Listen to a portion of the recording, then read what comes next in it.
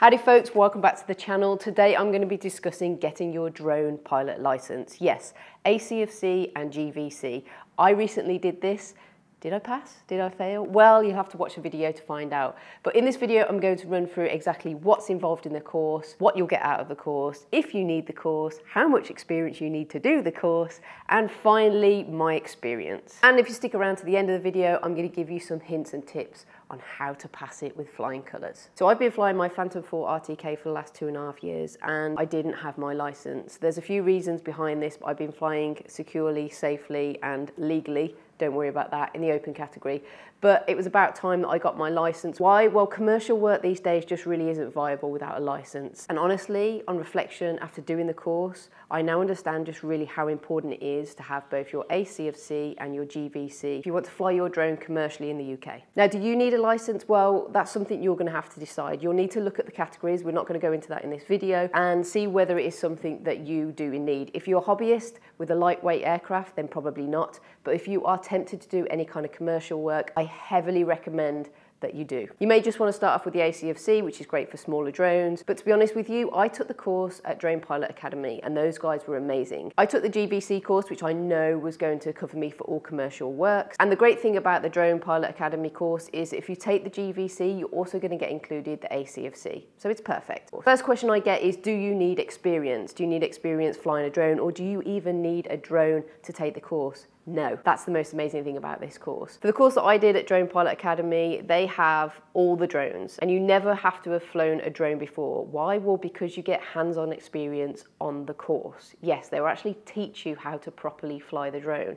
Now, this was great for me because even though I've been flying, I realised I've picked up quite a few bad habits. But the main thing to learn here is you shouldn't be worried if you don't have a drone or you have very little experience. That is not going to be a problem, especially if you do the course with Drone Pilot Academy. I should probably say here, this video is not sponsored by Drone Pilot Academy, but they did put me on the course free of charge. And this is because I had quite a few bad experiences of signing up for courses that were to be done remotely and then do the test online. And it just didn't work out for me. And I'll explain why at the end of this video. So now you know you don't really need experience. Let's move on to the next thing. The all important thing is the cost. The cost of the course can vary. I will only relate this to Drone Pilot Academy. You're looking at around about £900 to do the course if you want to turn up on the day for 3 days. If you want to be residential, which means you go and stay in a hotel, they'll sort everything out for you. This is a little bit over £1,000. And the great thing about this is your pilot instructor will actually be in the hotel as well. So I know lots of the other candidates on the course would be going back to the hotel and learning lots of things from the guy and asking questions in the evening. I didn't do that because I live quite close to a test centre, so I just went on the day. But I would say for that extra cost, it's highly worth it if you have the time. Okay, so what is actually involved on the course? I should say that I hate exams, but this was a real enjoyable experience for me. There's a mix of both theory and practical. Like I said, you're going to get lots of hands-on experience flying the drone. So you're going to need a minimum of 3 hours flying the drone, which you will probably rack up whilst doing the course. If you don't, for example, if there's really poor weather conditions,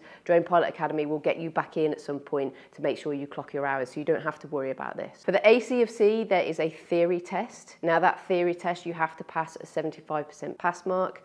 Don't worry, if I did it, you can do it too. The GVC is the same. There's a theory test and then you'll do your flight assessment. So your flight assessment is out with the instructor and he will give you instructions on what to do and you just have to complete some set tasks in order to pass. Again, this is something you really don't need to worry about. I was nervous, but I passed. The kind of things that you're going to do on the practical are bringing the drone down at a controlled speed in case something happens in the sky, learning to do a figure of 8, and then learning how to fly your drone in Atti mode. So what is Atti mode? Atti mode is when you have complete full control of your drone. So that means it's going to be affected by wind. Now, this is really hard for me because when I'm out flying for surveys, I have a set route and the drone pretty much flies itself. So flicking it into Atti mode was great for me because I was able to practice against the wind and then in full control of the drone. And that really opened my eyes into just how much you need to practice this mode outside of your normal flying. So that if anything happened to that drone, you can safely bring it back in. Really important. The one thing that I was really impressed about with this course is kind of all the course materials that comes with it,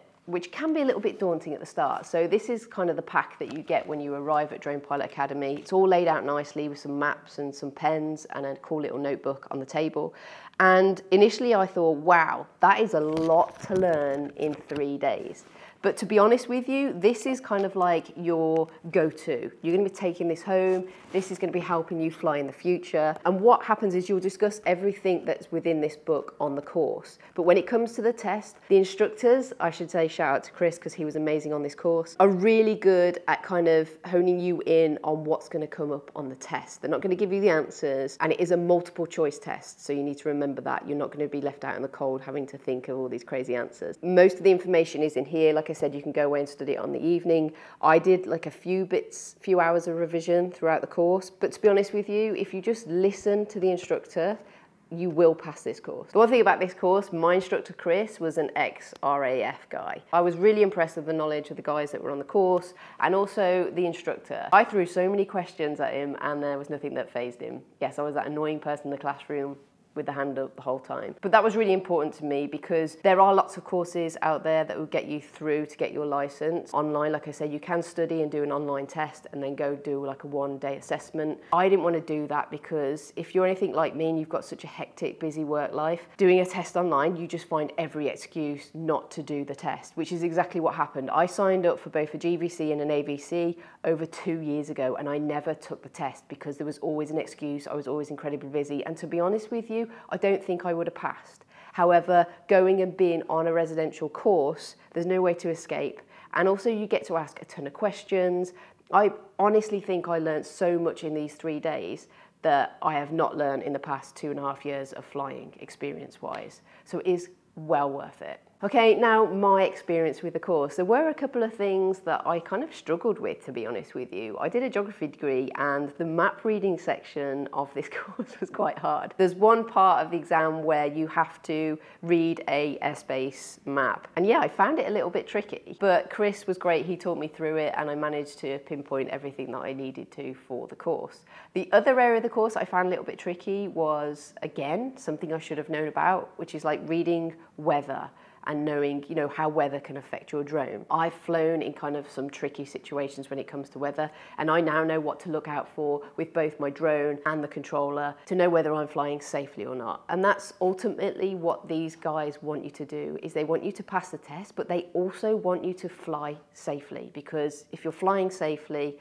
everyone's happy. Drones can be incredibly dangerous and sometimes it's really easy to forget that. You have effectively a killing machine in the sky. If that comes down, it's really going to hurt someone. So these guys are passionate about drones. They sell drones, they do the course. They are, a lot of them, ex-RAF.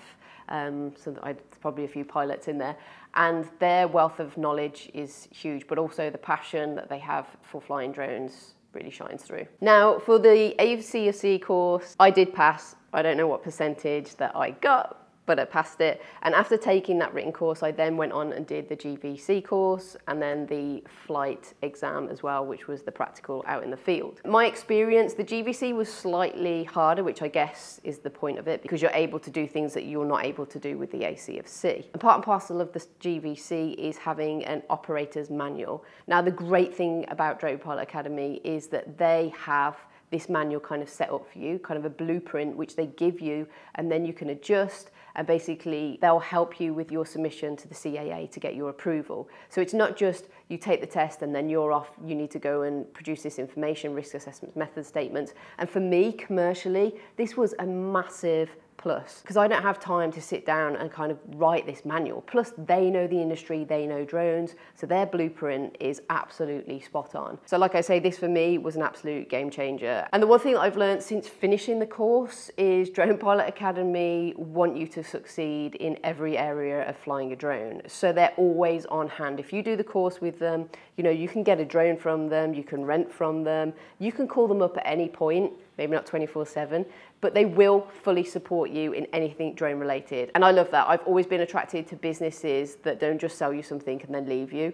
Drone Pilot Academy are definitely not those type of guys. They're incredible. And if you want to take the course with those guys, you really won't regret it. It is worth mentioning that they do the residential course. They will also come into a business. So if you've got several team members who you would like to be assessed and to get approval and licenses, they will come to you. They have courses all over the country. I'm going to put a link down in the description to their website, and it will give you a list of all the courses and the costs. I think at the moment the website is due to be changed, but their GVC course doesn't actually say that you get the A2cofC as well, but you do, and I think it is huge value for money. There'll also be a cheeky discount code below, so if you mention my name to those guys, you're going to get a discount off the course. Like I said, check them out, they're all over the country. I cannot recommend them enough. Okay, so finally, where does that take me now that I've got my license? Well, I can breathe. Yes, I can breathe knowing that I am certified, that my clients are going to be happy, and that I know how to fly safely. I know this sounds crazy, but you can really get into a comfort zone when flying, because especially if you're flying on an automated mission, I was doing this too often. I realise now the importance of practicing coming out of that and flying the drone. And it's also given me some more confidence flying other drones. I had a chance to fly the Mavic, which is incredible, so much smoother than the Phantom 4. And also I now have this pack and the paperwork that I can revert back to if I have any questions from either clients or just within myself about the drone capabilities and where I can fly. Like I say, Drone Pilot Academy, those guys are keeping all their customers aware of any changes, because there are changes quite consistently with the CAA and rules and regulations in the UK. I think just recently in January, there's a new rule that you can't fly within 500 meters of a prison.